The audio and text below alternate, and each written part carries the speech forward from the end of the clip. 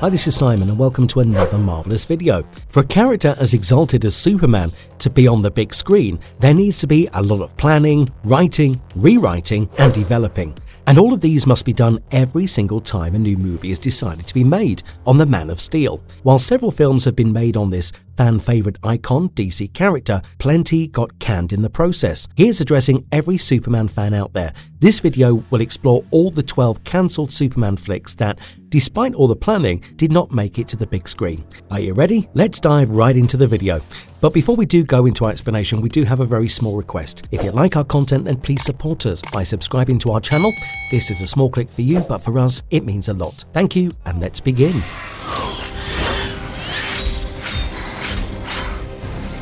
Superman Lives. It is true that today, even the thought of Tim Burton directing a Superman movie and signing Nicolas Cage for the titular role might sound crazy, but please know that back in the year 1998, things were very different.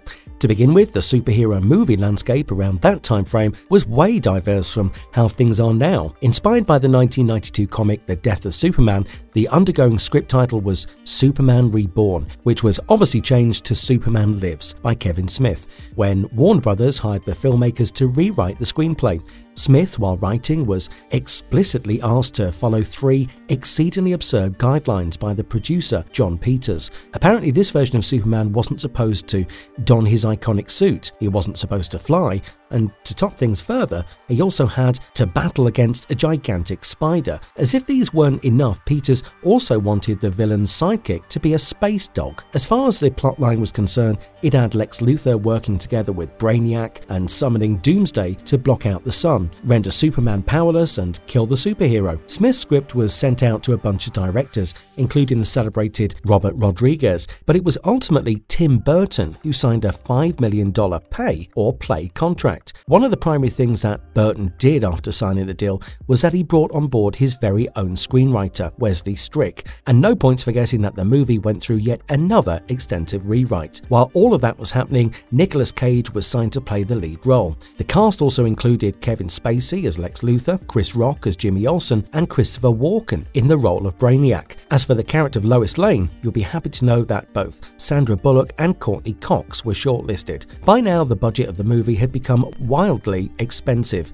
We're talking about $190 million, and as far as the new script was concerned, it had lost its essence. Furthermore, the financial losses of Joel Schumacher's Batman and Robin, Kevin Costner's The Postman, Felix Enriquez and Carla's Fire Down Below, Kevin Reynolds' 187, Kenneth Johnson's Steel, and Barry Levinson's Fear made Warner Brothers hesitant to take such a monetary risk with Superman Lives. In the end, Dan Gilroy stepped in to take another shot at the script, and if we are being honest here, he was mainly hired to make the script budget conscious. Rest, as you all know, is history.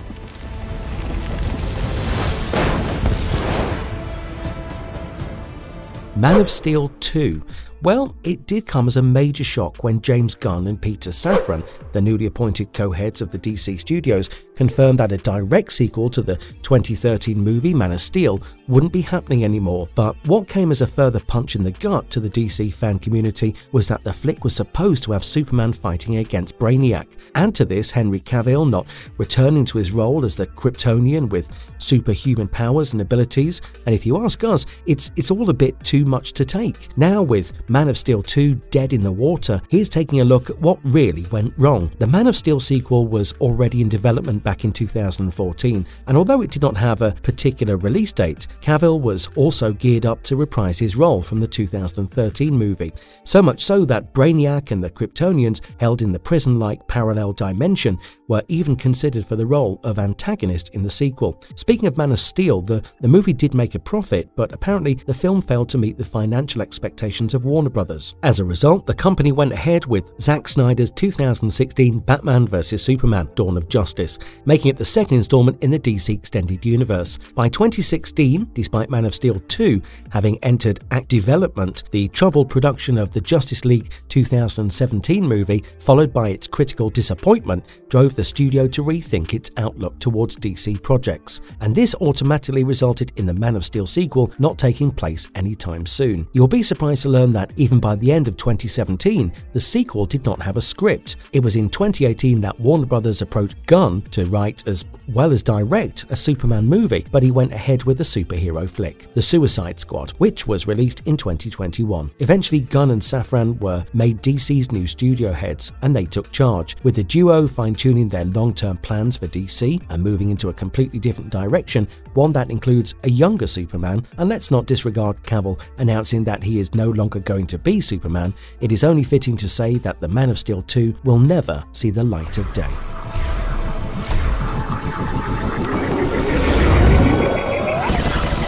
Superman Returns sequel. 4 months prior to the release of Superman Returns, which was a 2006 Bryan Singer flick, primarily made it to kick off an entire new standalone franchise. Warner Brothers officially announced that the theatrical release of Superman Returns sequel, the follow-up, was scheduled to hit the screen sometime in the summer of 2009 and have Singer back as the director. As for the cast, the project was reported to have actors Brandon Routh, Kate Bosworth, Sam Huntington, Frank Langella, Kevin Spacey, and Tristan Lake, all reprising their roles from the 2006 movie. Singer even planned to work with the duo of Michael Dougherty and Dan Harris for the screenplay. A little bit of digging gave us a peek inside the thought process of Singer and Dougherty. The former wanted Darkseid as the primary antagonist, while the latter was more inclined towards making Brainiac the main villain. Also, to add this list, Bizarro being considered as the villain for the proposed sequel. The movie was meant to be more action-centric than its predecessor and pick up specific narrative threads from Superman Returns, but with Singer's Superman Returns hitting the theaters and earning $391 million against a lofty budget of $204 million, suddenly Warner Brothers wasn't that enthusiastic about making a sequel anymore. Despite receiving a warm response from the critics, the movie failed to make much profit. Now, speaking of the proposed sequel, filming was supposed to begin in 2008, but got pushed back due to several reasons. Singer had already started filming the Tom Cruise starrer Valkyrie. Next, there was the Writers Guild of America strike in between, and let's not forget, Ruth's contract as a superhero getting expired in the process. Finally, Jeff Robinov, the president of the production of Warner Brothers, made an official announcement putting the entire blame on Superman Returns, stating how the movie didn't work the way the studio wanted it to, and thereby led to the sequel never getting made.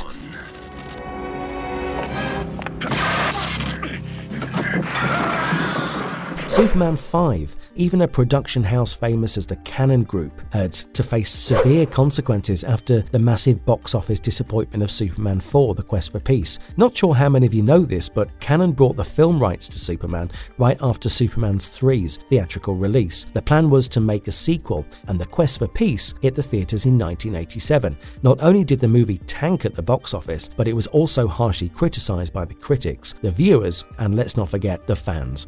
In fact, the film had such an impact on Christopher Reeve and the rest of the cast that they just refused to work on any other Superman movies. Coming to the planned sequel of The Quest for Peace, Superman 5 was supposed to be co-distributed by Warner Brothers and Cannon Films and scheduled for a 1989 theatrical release. In fact, Albert Pyun was even reported to be directing the flick. As far as the plot is concerned, we don't have much information except for the fact that Superman was meant to fight Nuclear Man. As for the screenplay, it was never really written. Furthermore, with Cannon's bankruptcy in the picture, the film rights went back to the original owners, producers Aya and Alexander Salkind. Also, Warner Brothers, for obvious reasons, did not want to get into another budget clash with Cannon. Safe to say, Superman 5 was never made.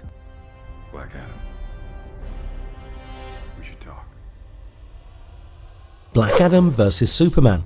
Things pretty much changed overnight with James Gunn and Peter Safran taking charge as DC's new studio heads. It's like this whole new era for DC movies is being redeveloped by the duo, which naturally means that most of the previously planned DC films are not going to get the green signal. Well, that brings us to Black Adam vs. Superman, which is clearly not happening now. Just as when we say that the movie was apparently in the works post the release of John Collet-Serra's Black Adam. Addressing every fan of the 2022 superhero flick, can you disregard the mid-credit scene where Henry Cavill's Superman is seen having a tete-a-tete with Dwayne Johnson's Black Adam? It was a scene that literally had fans screaming with excitement, but now, with Cavill officially out of the picture as Superman, the scene looks redundant. It is difficult even to imagine how things can be organically continued in the DC universe, given that an entirely new Superman movie is on the radar of Gunn and Safran. Coming back to Black Adam vs. Superman, the movie was meant to do much more than just feature a face-off between two superhumans. It was supposed to mark an extended form of storytelling and focus on the character's journey, given that they both exist in the same universe. Also, with Johnson officially stating that Black Adam isn't a Gunn and Safran first chapter of storytelling, forget the movie here. The character's future itself looks quite bleak. It's pretty disappointing that Black Adam vs Superman got cancelled even before the filming started.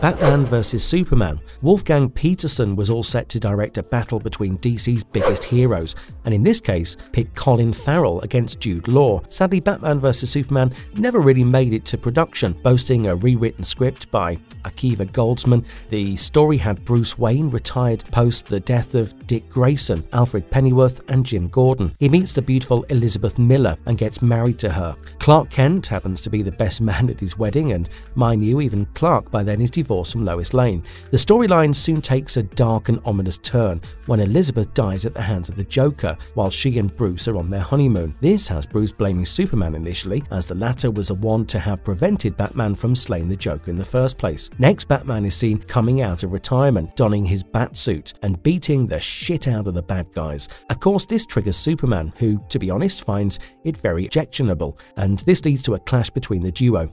In due course, Lex Luthor is revealed to be the main person, having orchestrated the whole thing so that he could have the superheroes against each other. The filming was supposed to begin in 2003 and was further scheduled for a summer release in 2004, but with two separate Superman and Batman projects, Warner Brothers fell into a dilemma in choosing which movie to go ahead with. Also, post 9/11, the studio had already started analyzing things from the audience's perspective, attempting to figure out what they would prefer. So there's no denying that Batman vs Superman was a captivating concept. It would also be quite gritty. There is no point in guessing that the movie was ultimately put on pause, after which the project disappeared.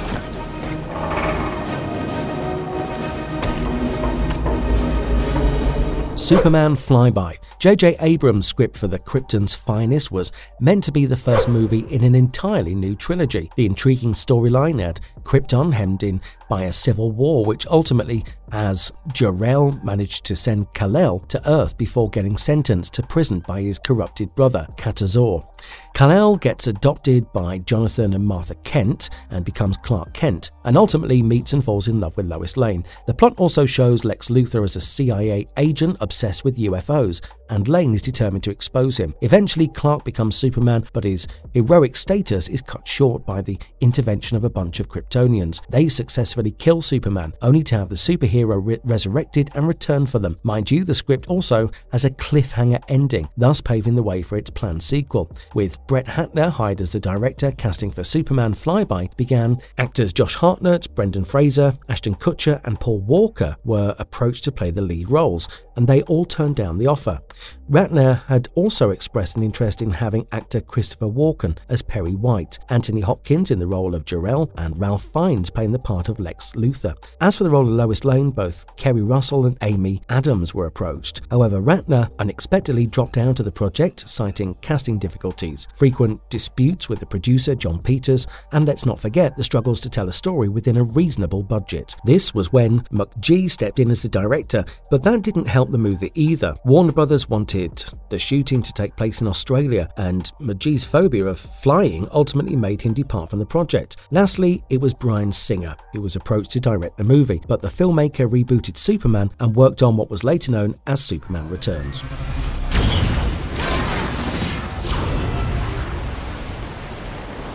Superman Reborn. The success of the Death of Superman comic storyline made Warner Brothers buy the film rights to Superman from the Salkind owners in 1993. Producer John Peters was also hired around the same time, and he, in turn, enlisted Jonathan Lemkin to write the screenplay. Titled Superman Reborn, the script focused on Clark and Lois's relationship problems and then brought Doomsday into the picture as the villain who Superman has to fight. Now, for all of you wondering what's the catch, Superman's death death is shown right at the beginning, and with him professing his love to Lois, he gets her pregnant with his child. Within a span of just 3 weeks, the child is seen developing into a fully grown adult, and no point in guessing that he is the one who ends up serving as the resurrected Superman. Warner Brothers had reasons not to like Lemkin's script, finding underlying similarities with the 1995 Batman Forever. Gregory Poirier was brought in to rewrite, and while he retained the dark tone of the original script, he added Brainiac as the villain. Despite the studio being thrilled with the rewrite, they ended up hiring Kevin Smith to do yet another rewrite. Safe to say Superman Reborn never got made. Is that the best you've got? Superman, the Red Son live action film. Back in the year 2017, Jordan Vogt-Roberts pursued an interest and wrote an adaptation of the 3-issue miniseries Superman, the Red Son, in hopes of adding it to the DCEU. He even had 2 separate actors for the characters of Superman and Batman, but with him pitching to Warner Brothers for a live action adaptation of Mark Millar's comic, it was Miller who got back to him, stating that the 2 of the author's friends were already approached by the studio to direct a live action adaptation of Superman, Red Son. Of course, this had Jordan backing out, but honestly speaking, there have not been any developments since then. We also don't have any further information about the live action movie.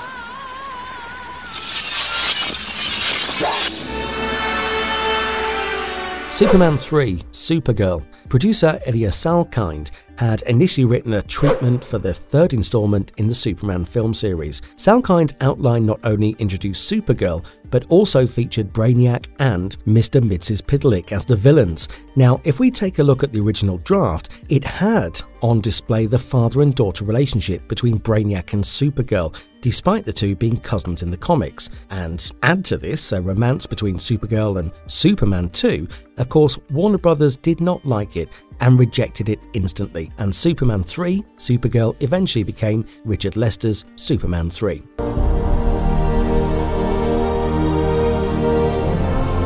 Justice League Mortal.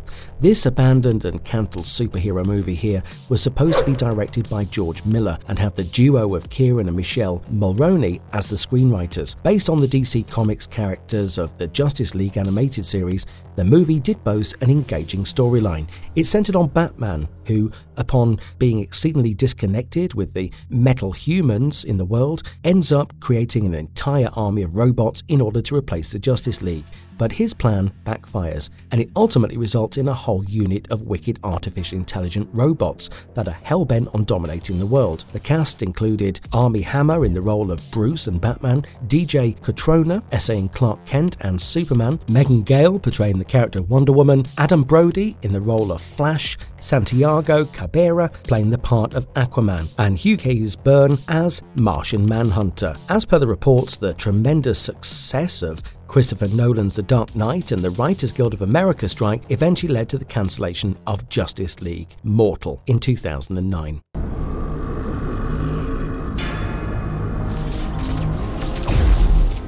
Justice League Worlds Collide. When you have a storyline that has the Justice League going against the crime syndicate, one that compromises their evil versions on an alternate Earth, you know it's going to be interesting. So, to everyone out there who is wondering why this planned DC comic movie got cancelled, well, apparently the DC Extended Universe production team was not happy at all with the cast. The team wanted a whole new set of actors and actresses on board, and because this did not happen, Justice League Worlds Collide never happened.